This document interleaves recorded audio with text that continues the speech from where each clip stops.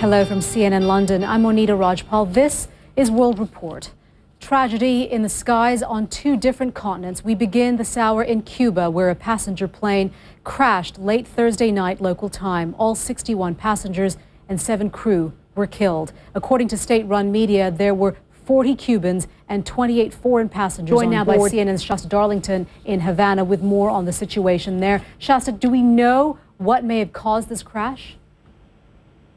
Well, Monita, that is exactly the big question. That's what authorities... Meanwhile, in Pakistan, half a world away, authorities are sifting through the wreckage of a plane that went down near the city of Karachi. All 20 passengers and 2 crew were killed.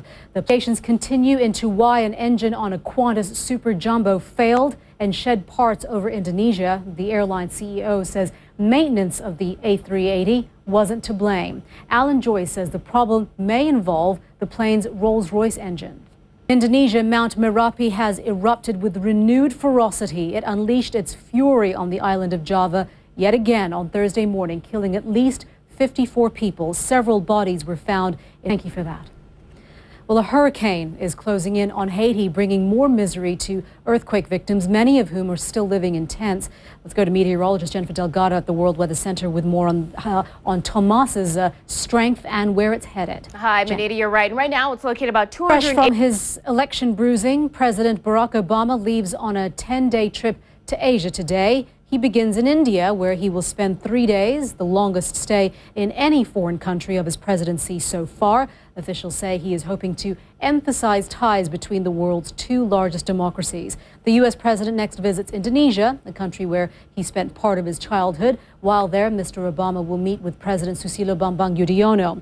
Then he heads to South Korea and a G20 meeting in Seoul. Talks are planned with South Korea's President Lee Myung-bak and China's President Hu Jintao. Also on the U.S. Veterans Day holiday, Mr. Obama will speak to U.S. troops stationed there. Japan is the final stop for an Asia-Pacific Leaders Summit. Mr. Obama will also meet with Prime Minister Naoto Kan, Russian President Dmitry Medvedev, and Australian Prime Minister Julia Gillard. Well, coming on the back of the U.S. midterm elections, there has been controversy brewing over the cost of the president's trip. Sarah Seidner joins us now from Delhi with more on this $200 million myth. Is that what it is, Sarah?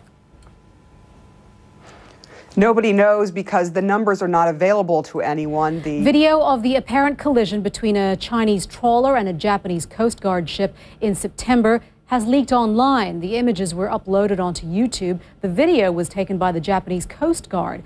The crew of the Chinese boat, shown here in blue, were detained after the collision, and that started a major diplomatic row.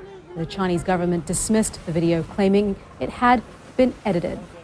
Many Japanese companies may be struggling with a strong yen, but Toyota still managed to post a profit in their latest earnings results. The world's largest car maker reported a net income of more than $3.5 billion in the first half of its fiscal year, and that's compared to a loss last year.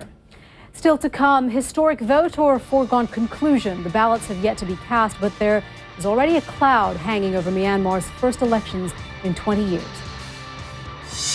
The elections will not... World leaders like Australia's foreign minister say though Myanmar is having its first election in 20 years, they aren't expecting much of a change after the ballots are cast. Dan Rivers brings us more now from Bangkok. In many parts of Myanmar... Let me tell you this, ask any Londoner, including myself, and we'll tell you a stroll down the city's busiest shopping boulevard, Oxford Street, can sometimes be a walk on the wild side. So what can the city do to solve this pedestrian congestion? Atika Schubert asks if it's time to live life in the fast lane. And I'm Monita Rajpal, also in London. World Sport is next.